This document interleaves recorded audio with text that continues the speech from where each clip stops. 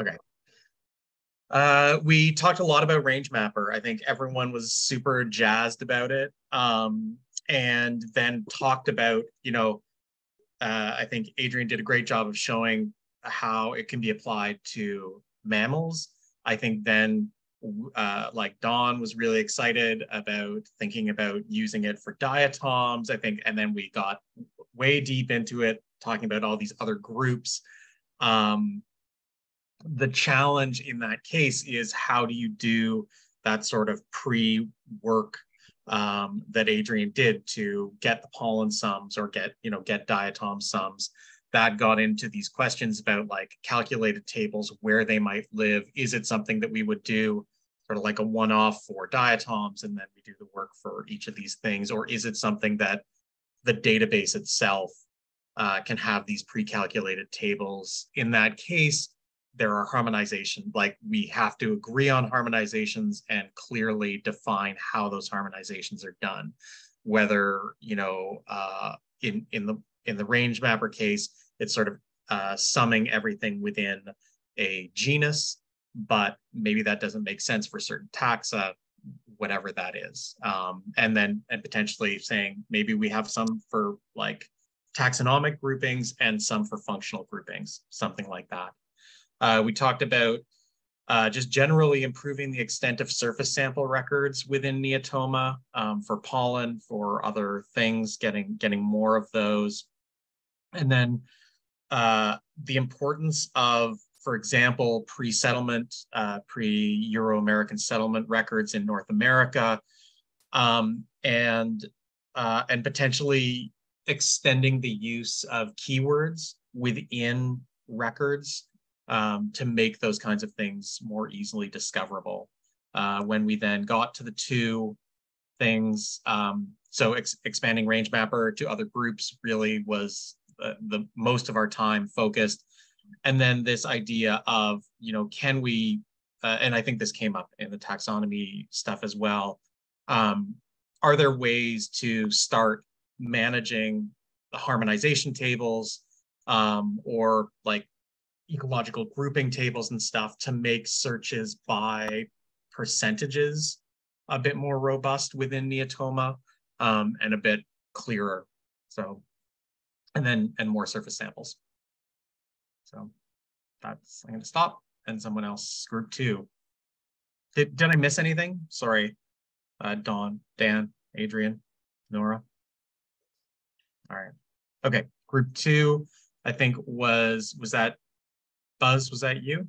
Yeah, Tomas Socorro and myself. Cool. Yes, so I will share the slide here. So we had two main sort of discussion points, both kind of revolving around the sort of change in the structure of the Neotoma R package from Neotoma to Neotoma 2, with this idea of saying it'd be more helpful to have just even more workshops, vignettes to discuss data cleaning, visualization, and kind of the use and access of various data sets, as well as so one thing that Neotoma has been great about has been creating these sort of lecture plans, classroom plans for the use of Explorer. It would also be really cool to see that as a sort of basics of R for Neotoma 2, and have that kind of set up as almost like a coding skills class for almost like an upper division undergraduate level class where you're doing many of the same Explorer oriented class projects, but in the Neotoma 2 R package. And I could see that being helpful for both teaching at undergraduate level as well as for package users to get a firmer understanding of tidyverse, because I think a lot of people that use the Neotoma 2 R package are still used to the base R sort of structure of Neotoma and might just not have the background in tidyverse that a lot of new R coders are showing. And then just riffing on one thing that Simon, your group brought up, regarding surface samples, it'd be really helpful to also have a way to know when the surface sample is from. Because especially if we're taking the top centimeter and calling it a surface sample, we're talking surface samples spanning in some cases a century or more. And so it could be helpful to understand when the surface sample is from, because thinking forward as people might try to take surface samples and compare them to remote sensing data, there might be a fire or other land use or anything that would completely change how we compare surface samples to observed data, not to mention massive change in CO2 during this surface sample period. Cool. And then group 3, I think was Matthew, Dave, Jessica.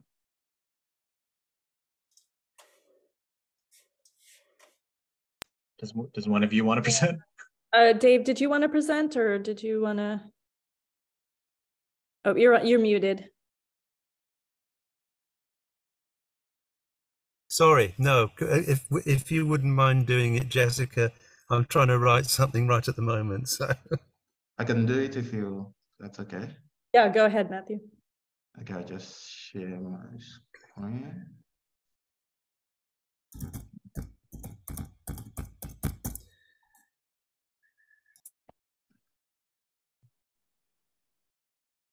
Okay, am I sharing the right screen? Yes. Yeah. Yeah, okay. Yeah, so we talked about some things that actually overlap with what the previous group just mentioned, and particularly is the use of training around the use of Neotoma 2 and the differences with Neotoma 1. It would be nice to have a workshop around that, and especially how to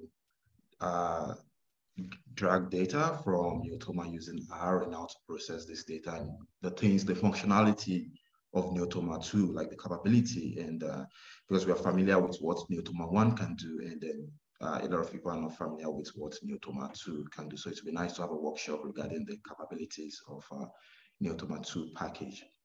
And we also discussed issue surrounding the downloading of Neotoma data through Telia. So currently, when you attempt to download like polling data set through Telia, you get this notification that your API something on your browser is outdated. So, and even if you sort of update your browser like multiple times, you keep getting the same thing. And Jessica mentioned that something that it's a known issue, and they are working to get around that as well. And we also talk about how the idea of incorporating much more robust Ostraco data sets that can be used for paleoclimate reconstruction and better calibration data set into Neotoma.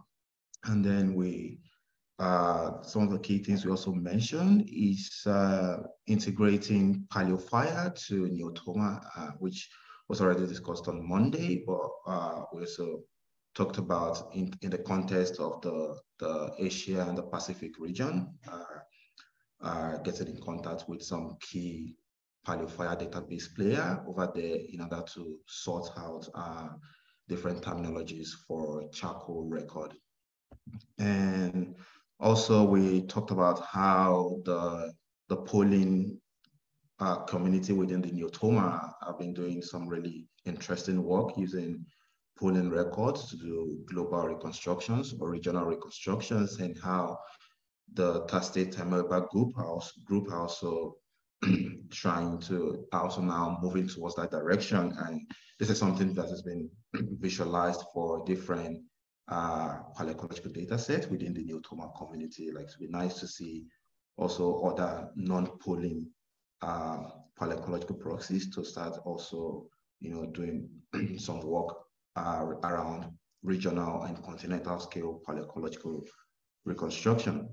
And we also discussed how it's interesting to see how we're now sort of not only using Neotoma data to, not only using the existing data in the context of Neotoma only, but also relating this data set to other databases as shown in the Austrate data that I presented initially. It's nice to see how Neotoma database can also be used in other contexts. And Jack also mentioned that it would be nice to have an idea or have more idea on how we can better improve the community to help people to actually use Neotoma data in other contexts, because it won't be possible to have all the databases in the world integrated into Neotoma, but it would be nice to be able to enhance the functionality, things like that, that would enable people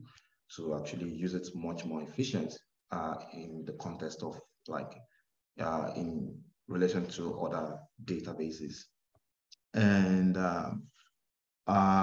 we also discussed about how it would be nice to have a page within the Neotoma website where people would share how they've been using Neotoma in teaching or educational activities, so that others can also tap from this idea on how they can use Neotoma in the classroom or for grad supervisions and so on and so forth. And lastly, we discussed some of the pitfall that could also be in the fact that some people might use the Neotoma data without having a good understanding of how this data actually works. So that it would be nice, even though you are drawing data from Neotoma, to also have an expert that have a good understanding of this data in your research or in that particular project. Someone who understand how this data have been created and how to better interpret this data. Yeah, I think that's all. I'm not sure if I've left anything. I don't know if Jessica wants to add anything or Jack. Yeah. Thanks, Matthew. I think that's a great summary for our group. And as Jessica commented in the chats, I think one nice thing about this breakout exercise is there is some very common themes, really focusing on things like surface sample calibration and educational, thinking about both kind of like training ourselves and our students to do the advanced work, but then also, the more introductory to intermediate levels and pooling those resources too. So some really good cross-cutting themes here. So, okay, I think we're moving towards close, and just kind of a reminder about where we go next. So there'll be one more session this evening on the same topic. And then we will have kind of a final closing synthesis plenary tomorrow to kind of, and I think for all of us reflect on, for me personally, I'll just say, I think this has been a great exercise. I've learned a lot. I think this has been some really good dialogue and cross exchange of ideas. So let's start to try to extract what we think are the key takeaways for us to move forward with as we go into summer planning and summer writing and everything else. So, okay. All right. Thanks for your time and thoughts. Have a great rest of the day and see many of you tomorrow. Take care. Bye. Bye.